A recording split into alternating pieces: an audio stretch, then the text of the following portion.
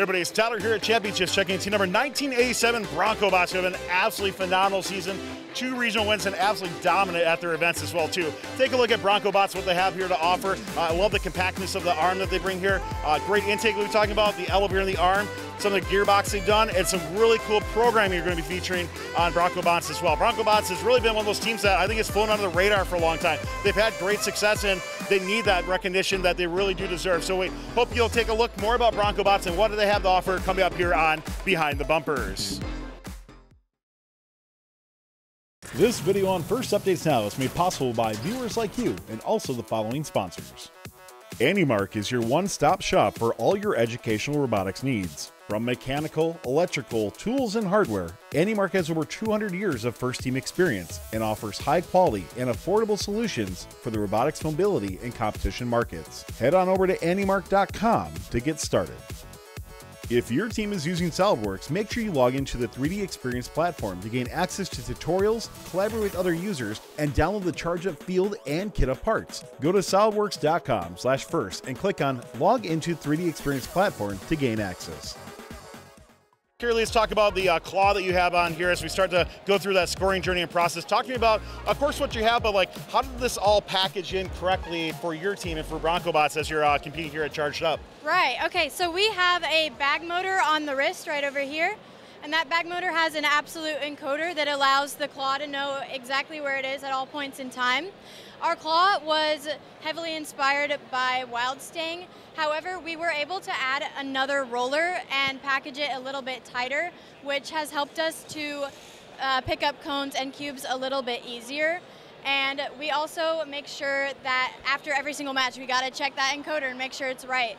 And we spend a lot of time changing the different style of the claw to make sure it was absolutely perfect for a robot and for cone and cube collection. When did those changes take place? Was it during season or just during like build seasons you went in? It was definitely during the regular season, because we actually added this in the first week of competition. Okay. Right.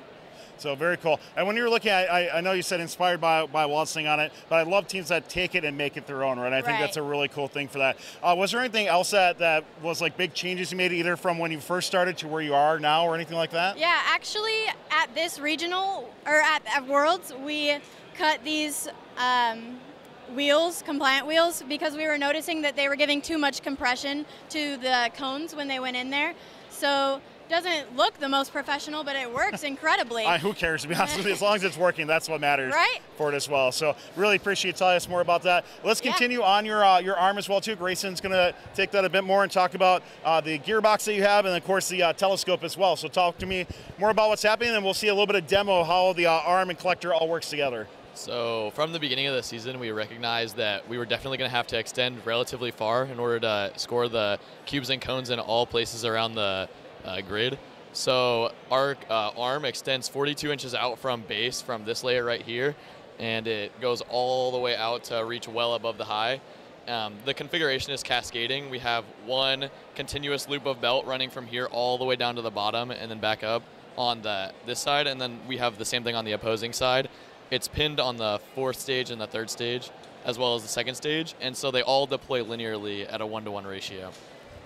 Moving on to how we rotated, we were using a gear calculator to determine how fast our robot could rotate the arm, and we determined that it would be completely safe and super efficient if we could get it half a second from side to side. So we did calculations, and our reduction involves a 8-tooth pinion to a 62-tooth gear, to a 20-tooth gear, to an 80-tooth gear, and then finally to a 12-tooth to a 54 sprocket, and for a total of 124 to 1. And so, if you notice, we rotate extremely fast from side to side. I think we got to demo some of this too. We talked about a lot of the cool stuff. So let's demo and talk to me a little about what's happening. Anything else you want to include with the arm as well too? The last thing that I think is really important to us that we added between Regional 2 and Champs is that we had issues of this belt slipping right here on the claw. You can see it right there. And because we're using an absolute encoder stage in the 2x2 to determine the angle of the wrist, if this belt gets messed up, all of our positions are messed up. So what we did is we added a limit switch right here, and there's an auto homing sequence that comes down here and hits this bumper against this limit switch and resets our offsetting points. So that's the other big feature for me for the arm. And as the robot's going, talk about kind of the different positions we see the robot going into. So we have a couple different positions. Based on what our driver sets to the PC's getting ready to select, it will adjust the heights for collection. So all of our collections are off this side. We have one that is for the single substation, and then one for the ground pickup of the cone. So this one collects from the single substation just like that, and it really gets a good purchase on the cone. Like, there's no way it's dropping that. Yeah, definitely. And then from there, because it knows what we collected, it extends to the correct height for the high. So other than that, we have the medium and high cube as well. So. Awesome. I love seeing that the process as it goes through it. Obviously very well thought out, but in order to accomplish that, there's a lot of code that goes into it, Cooper. So talk to me about some of the programming features of this, and what are a couple big highlights for Broncobots you want to talk about from a programming standpoint? Yeah, so absolutely. One of this arms is one of our greatest programming achievements. So far what this arm does is it was incredibly difficult to program.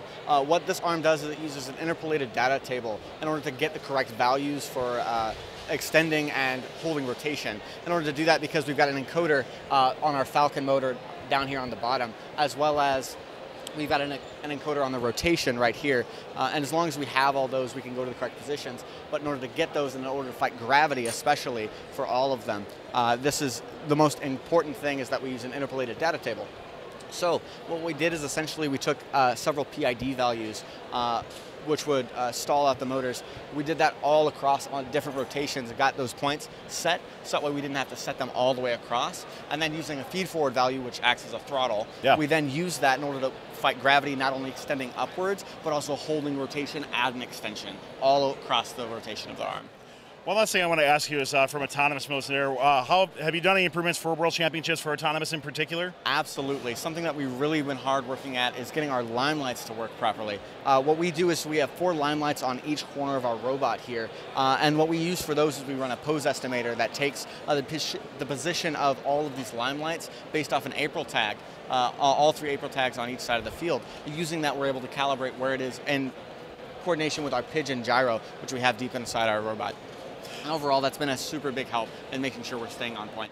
Well, Broncobots, a phenomenal machine this year, and actually for the last few years as well, too. I've really had my eye on you also. I wish you best of luck here at World Championship, but cannot believe the legacy you're starting to build. Congratulations, and can't wait to see how you do. Thanks a lot. Thanks, Tyler. Thank you. Awesome. Thank you so much. Great job, everybody. This video on First Updates Now is made possible by viewers like you and also the following sponsors. If your team is using SolidWorks, make sure you log into the 3D Experience platform to gain access to tutorials, collaborate with other users, and download the Charge Up Field and Kit Up parts. Go to solidworks.com/first and click on Log into 3D Experience platform to gain access. AnyMark is your one-stop shop for all your educational robotics needs. From mechanical, electrical, tools, and hardware, AnyMark has over 200 years of first-team experience and offers high-quality and affordable solutions for the robotics mobility and competition markets. Head on over to anymark.com to get started. Don't forget to like, subscribe, and ring the bell to stay up to date on our new videos. Keep the conversation going and provide your input to our content. Watch our live shows at twitch.tv/firstupdatesnow. Join our Discord at discord.gg/firstupdatesnow and check out Fun FTC on Facebook, Instagram, and Twitter, and First Updates Now on Facebook, Instagram, TikTok, and Twitter.